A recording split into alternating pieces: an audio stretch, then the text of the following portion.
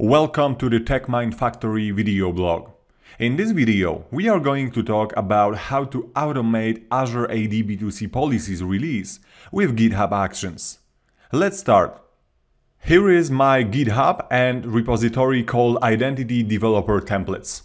Here inside this repository, you will find all the source code together with PowerShell scripts that we are going to discuss in this video. But before we jump in, there is one question. Why should I configure continuous release for AD B2C custom policies?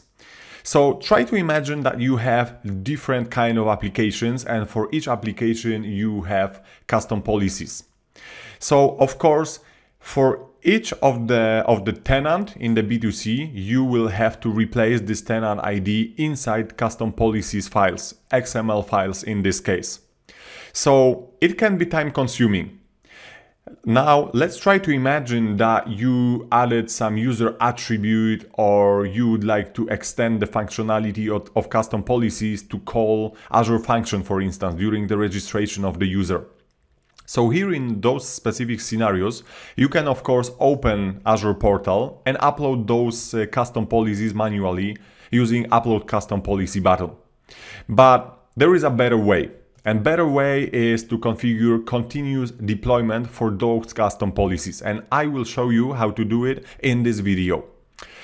Before that, there is one more thing. On my techmindfactory.com blog, you can find the article where I describe the process that we are going to follow in this video. And here you will find out all the details, how to use custom policies with custom branding, and how to set up GitHub Actions to set up continuous deployment and delivery of the Azure AD B2C custom policies. So I encourage you to also visit my techmindfactory.com blog. So now let's get back to the GitHub repository, and here is the tab called Source Code.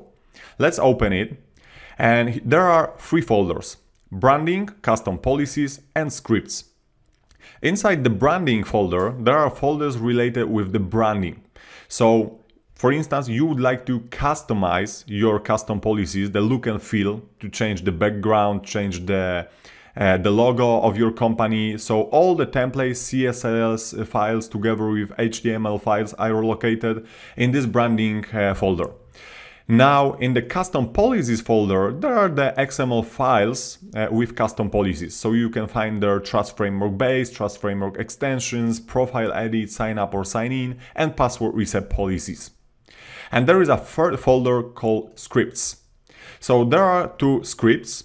The first one is used to replace placeholders for storage account path. So in this case, I host my branding on the Azure Blob storage. And of course, there is a path to file. So in each branding file, we would like to replace this storage account path. And the second script is responsible for custom policies deployment. As you can see here, I have to provide some parameters. So in this case, I have to set up application in the Azure AD B2C that will be responsible for calling Identity Experience Framework and uploading those policies. So if I get back to the Identity Experience Framework, under application registrations, you will see that here I have this CleanArc management application, and in the API permissions, here I have this permission called policy.readwrite.trustFramework Trust Framework claim. Yeah, so we need this permission to be able to upload those policies using Microsoft Graph API. So now when I get back here to this PowerShell script, you will see that for each policy file, what I'm doing, I'm replacing this tenant ID. So in this case, my tenant is called cleanarcdev.onmicrosoft.com. So I would like to replace this, and of course together with some other parameters like proxy identity experience framework app ID, or identity experience framework app ID, or storage account path, or Facebook client ID. So all those parameters are replaced in this place here in the script. And of course below there is the whole block responsible for calling the Microsoft Graph API, and this block is responsible for uploading custom policies from the custom policies folder. So now, when we get back to the main root of this repository, and the settings section here under the secrets, I also provided the secrets that will be injected in those PowerShell scripts. So you can see here that all the secrets are stored in this specific place in the GitHub secrets. So please remember about it. It's related with the security. Do not store any secrets in the source code. So now let's get back to the code tab, and here under the GitHub/workflows here I have this AD B2C templates CI/CD YAML file. So let's open it. So here we can see that on every push to master and on every pull request, what I would like to do, I would like to call my PowerShell scripts. So first of all, what you can see, there is this storage account path. So this is the path to my storage account where I placed branding files for my custom policies. Now below I have some steps, and those steps are related with updating custom policies files on the environment. So here you can see that I'm uploading Trust Framework base XML content using the script. So here I have to pass the path to the script. We can see that there is custom policies deployment script together with parameters. So those parameters are injected from secrets, as you can see. So client ID is replaced by the AD B2C management app client ID secret. And of course, I have each step for each policy. So for Trust Framework base, Trust Framework extensions, sign up or sign in, password reset, and profile edit. And of course, what I have to also do, I have to replace the storage account path in HTML files to make sure that the look and feel will be adjusted. Yeah, and once again, to underline it, I'm storing all the custom branding files like HTML files, CSS files on the Azure Blob storage. That is why I have to update this path in the HTML files here. So again, I'm using this second PowerShell script, custom policies branding deployment script. Yeah. So this is really important to mention, that we have to update this storage account path in each HTML file.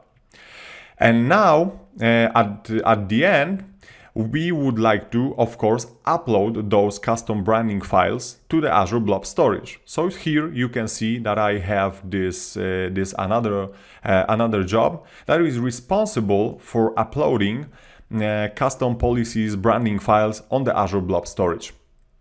So now, once there is a new commit and merge to the master branch, those GitHub actions are triggered. So the first one is for building the source code in the repository, and the second GitHub workflow is responsible for releasing custom policies on the environment. So I can open the last one here and build, and you can see that here are the steps. So first we are updating the custom policies on the environment in the identity experience framework. Then we have to replace the account path in each HTML file. And at the end, we uploading those branding files on the Azure Blob storage. So let me show you the result of this work. So now if I open identity experience framework and I go to the custom policies and I click sign up or sign in, here I will click run now. And as you can see, there is my customized look and feel of my custom policy. I have customized background. I have my logo of my TechMine Factory blog. And of course, I can adjust those CSS files, HTML files to change this look and feel.